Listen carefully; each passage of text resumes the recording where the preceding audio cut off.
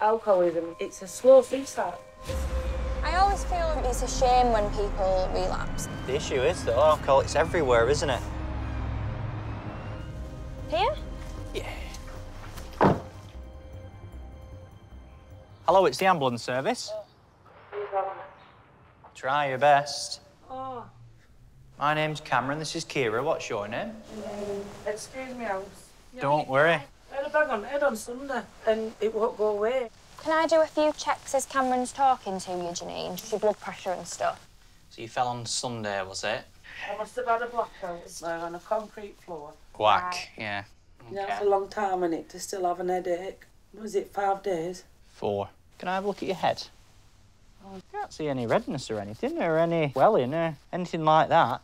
If something serious had occurred, we probably would be seeing symptoms by now. What other medical problems do you have? You're alcohol dependent. Am I right in saying that?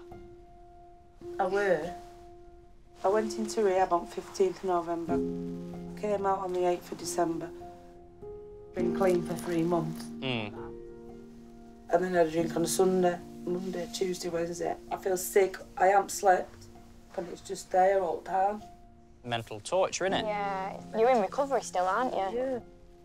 Do you think you're slipping down that slope again? I don't want to drink.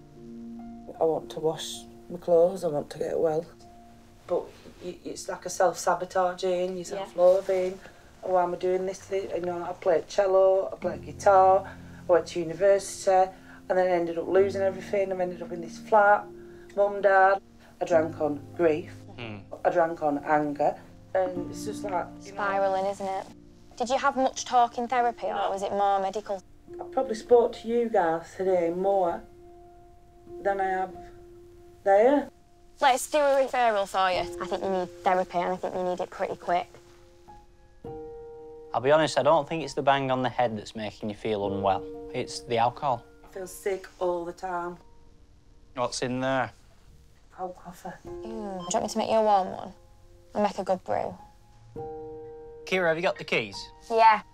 I'll be 2 minutes. It's not all sunshine and rainbows in this job. There is a lot of emotional things and sad things that you see. And when you have that in your personal life as well, suddenly it becomes crippling to be in work.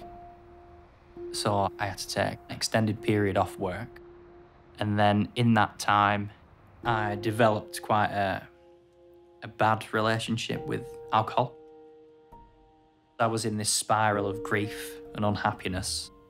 A few cans of beer then became, you know, a bottle of wine, a bottle of spirits. And it's so easy to go down the drain hole. It's so easy to be hooked.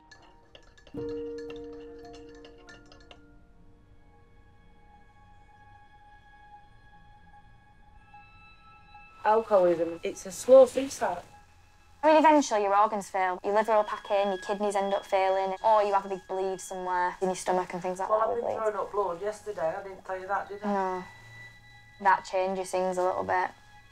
Let's wait for Cameron to come back on.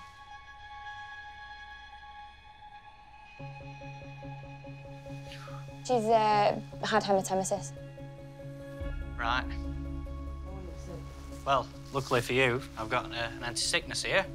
Okay. Chop scratch. It's gonna work. Bloody hell. Be worth it. Is this the first relapse you've had? Yeah. I want to get well. You bob this coat, Tom. Is there anything else you want to Why are take? you looking after me so much? Well, because that's what my job is. Stiffness it. We'll get you there. When I was off work, I drank a heck of a lot of alcohol. It took my partner, Hannah, to basically give my head a wobble and tell me to speak to the doctor.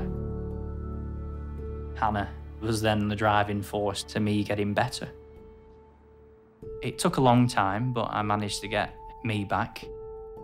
And I think it's helped me become the paramedic that I am today.